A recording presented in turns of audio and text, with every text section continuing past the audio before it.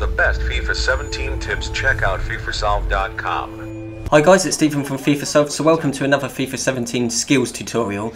This one is one of my favourite on the whole game this year. It's easily one of the most overpowered as well. It's probably my favourite skill move to use on the entire game.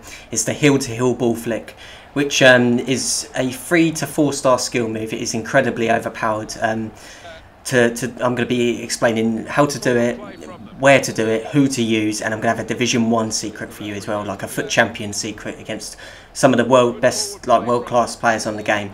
As I said, it's a 3-star skill move, but I would highly recommend to you not avoiding the 3-star skill variation at all costs. Highly recommend to not use that because it's slower. The 4-star variation is the one I'm really talking about. Just use the 4-star variation. It's faster and it's more effective.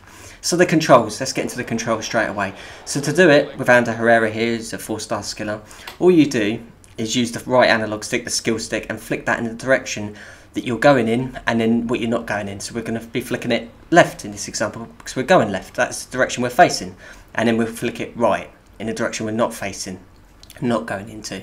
So look at the right stick here and just flick that left like that and then right. And easy, guys, it's as easy as that. It's really a really easy skill move to use. You'll really get the hang of it really quickly if you ain't using this or you haven't added it to your game as of yet.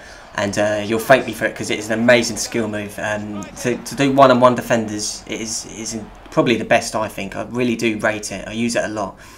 So look at the right stick again here. We're going to be flicking it right and then left because right's the direction we're going in and then left's the direction we're not going in. So that's all you've got to remember. If you implement that in your mind, you'll remember how to do it every time. And then we get a long shot in there with Lallana and put that one in the back of the net. So yeah, guys, you can use 5-star skillers as well. Obviously, I use 3-star skillers. I use 4-star skillers and 5-star skillers. I never use the 3-star variation because I've got tackled every single time I've done that because it's so slow and the player just catches. If you do the play, he just catches up with you straight away anyway. So who to use? I've already covered this. 4 to 5-star skillers is what you want to do, and how you when you want to do it, the timing is when a player comes in for the tackle. It's great against high pressure players that are just nutters sliding in or coming in for the stand tackle. That is when you do it one-on-one when he's about to come towards you and he thinks he can just come up to you and tackle you. You do the heel-to-heel ball flick and you'll go straight past him. As for where to use, middle of the park, the wings, in the opponent's final third, it just causes just panic and chaos in the opponent's third. But you see these clips here, look, he slides, he mistimes it. You can get fouls for this. You can get free kicks. You can get penalties, win penalties with this skill move. Killer tips. This is my FUT champions in Division 1 secret. This guy that you're about to see, the clips I'm about to break down for you, he was so good. Those skill moves really done him. He times the tackles to perfection. He cut the passing lanes like a boss. Some of the best players in the world will do the contain game where they'll just not do high pressure, they'll do the opposite. They'll contain and cut all your passing lanes, and this is what this geezer done. I want you to keep your eye on the one circled because that's who he's controlling, but he's also got his players in great positions where I cannot pass it anywhere. So look at this guy here. I can't pass that guy because he times his cut passing lanes. He'll intercept that and he'll time it to perfection. So that passes off. He's covered him, and also the player next to him, he's well in the passing lane there. He's actually in that passing lane, so I cannot pass up to him. As for the one further up, that guy will intercept it if I spread the play to the other side. You can see he's absolutely got me. He's an incredible player, and I can't to the right as well as them two players marking. You know, it's too far back to pass back that much. So what I do is something amazing. I take my hand off the sprint button, which normally means that you're going to do a skill move, because that's what most skill moves, like this one as well, you don't hold the sprint down. And I'm going to carry on going in that direction that I just showed you with the arrow.